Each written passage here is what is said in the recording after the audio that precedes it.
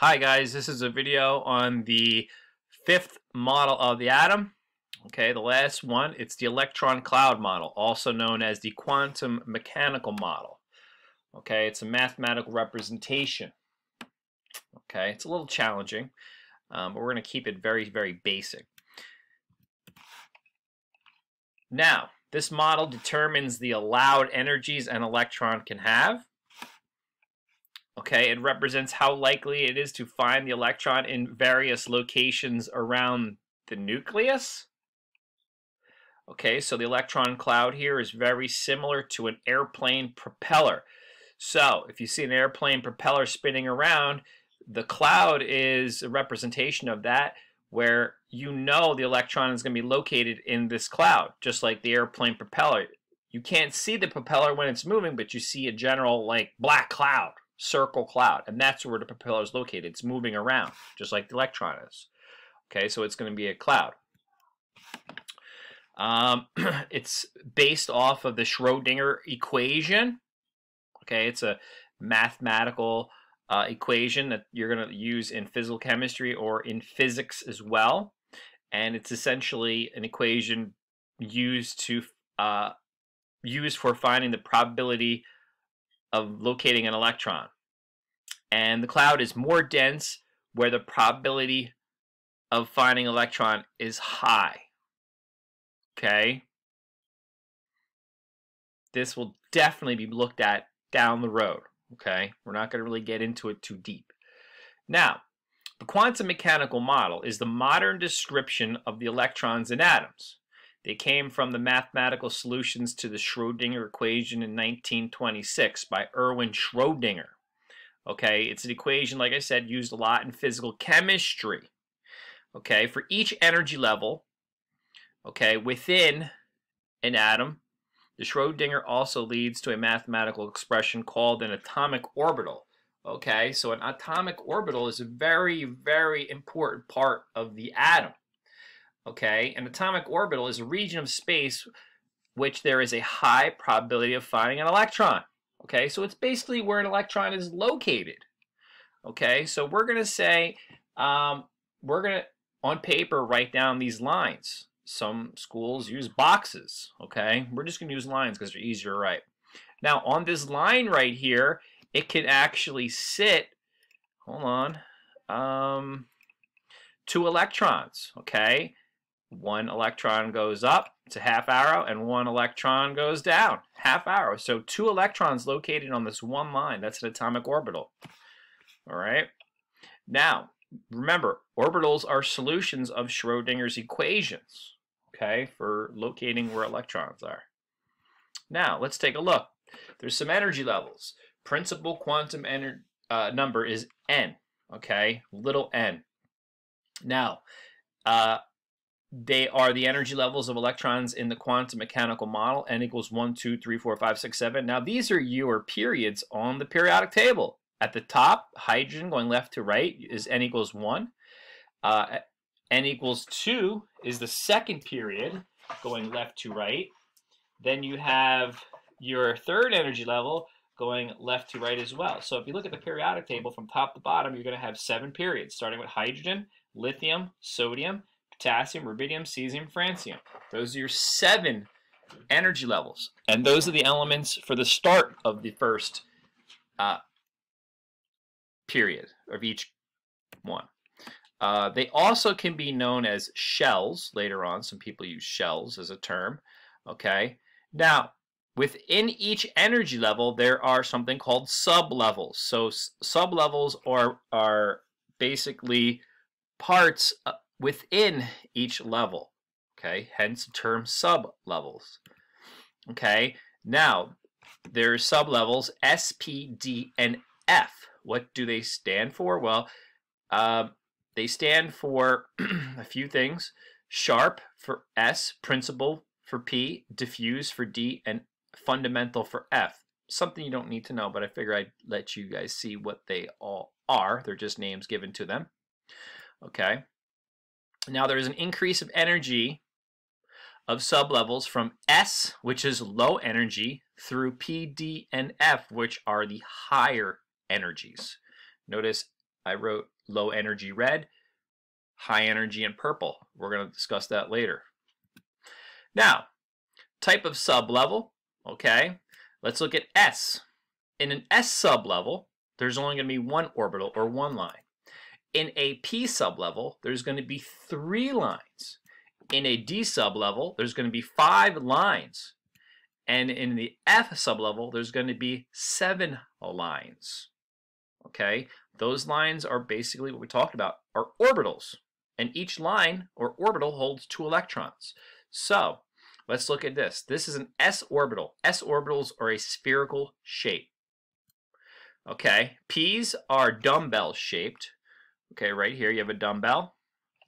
Okay, and there's 3 of them. One on the X, one on the Y, and one on the Z. So there's an X, Y, Z. PX, PY, PZ. 3 different shapes. Okay, or sorry, orientations. Okay, they have a dumbbell shape, but the S has a sphere shape. Now the D, you do not need to know these shapes. They have a few down here, very interesting looking. And then F also has 7 different shapes, which you don't need to know these either. So you only need to know your S and your P. So your dumbbell for the P and your sphere for the S.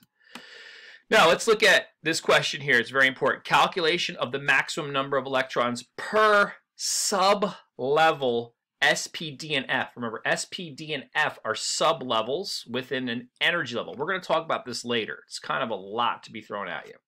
Okay, now we're going to set up this little table for you guys to see. Now, it's very simple how to calculate it. So we have a couple columns, type of sublevel, number of orbitals, number of lines, okay, these are your orbitals, max number of electrons. This is what we're looking for. So let's take a look and see how we calculate the max number of electrons per sublevel. So I typed it out here for you. So let's look at the 4 of interest. S, P, D, and F. Okay. S has 1 orbital, 1 line. P has 3 orbitals, 3 lines. D has 5 orbitals, 1, 2, 3, 4, 5. And F has 7 orbitals. Okay. So these are your 4 amounts of orbitals. They're all different. Okay. So each line holds 2 electrons. Each orbital holds 2 electrons. So in an S, there can only be 2 electrons. Now in a P, P can hold 6 electrons. Okay, there's 3 orbitals within the P sublevel. So there's a total of 6 electrons here. Okay, pretty easy. D has 5. You're going to get a total of 10. Okay, it just takes a while to write these out. All right. Okay, so there's 10 electrons in the D sublevel. Okay, and the F, there's 7 orbitals or 7 lines. Each line holds 2, so 7 times 2 is 14. Okay, so that's very important right there. Now let's look at another important aspect of this that you're going to be asked later on, especially when you're looking at the periodic table.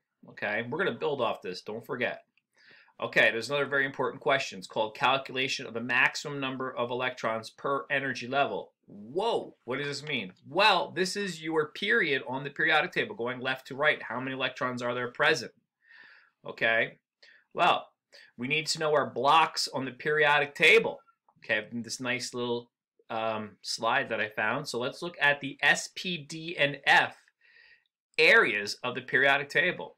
Okay, now you have group 1A and 2A. These guys right here, this is your S block. Then you have over here, you have your P block. And then here in the middle, your transition metals, this is your D block. Then all the way at the bottom, you have your F block. Now, if you could see right here, you have 1S, 2S, 3S, 4S, 5S, 6S, 7S. Those are your periods. These tell you the rows of the periodic table, and they go left to right across the periodic table. Okay?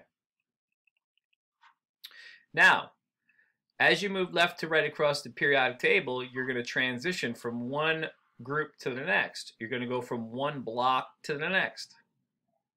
So each principal energy level has different sublevels.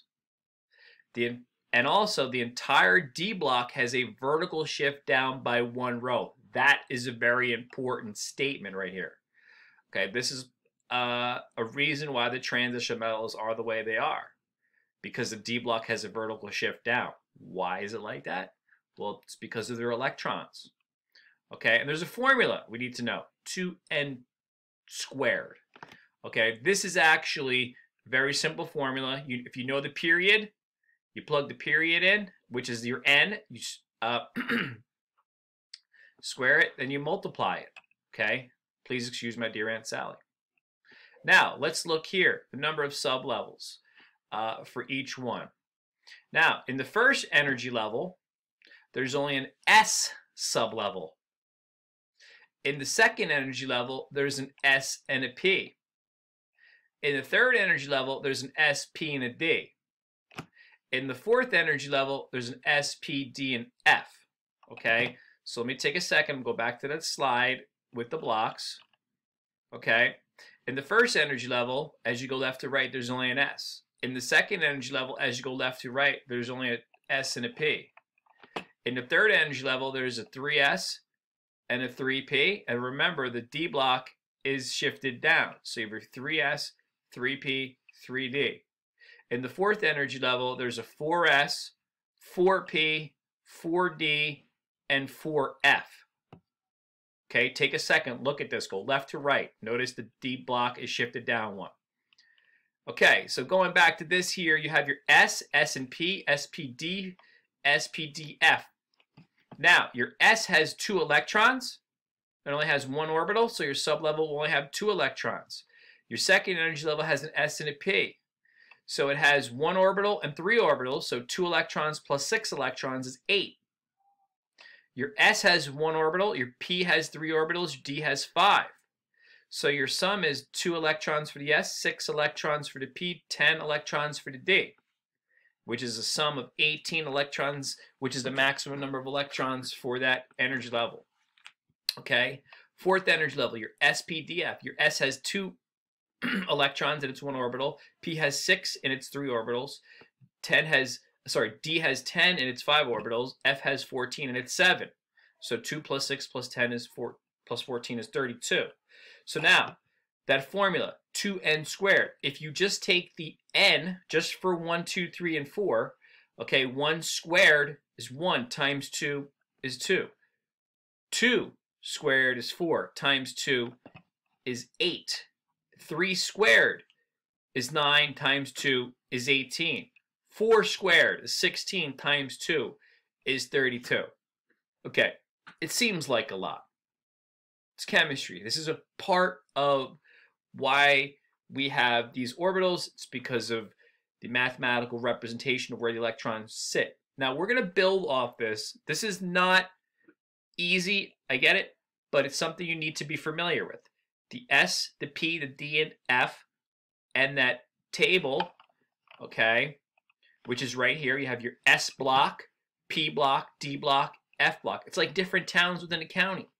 As you go through one town, you enter another town into another town. Very similar, okay? The periodic table has these arrangements. You need to be familiar with it, okay? And that's the end of this section. So we are going to build off of this, and we're going to move into electron configurations later on, okay? And it is a lot easier. This here, you need to probably go back or rewatch it, look in your book, look at that table with the S block, P block, D block. You need to be familiar with the arrangements.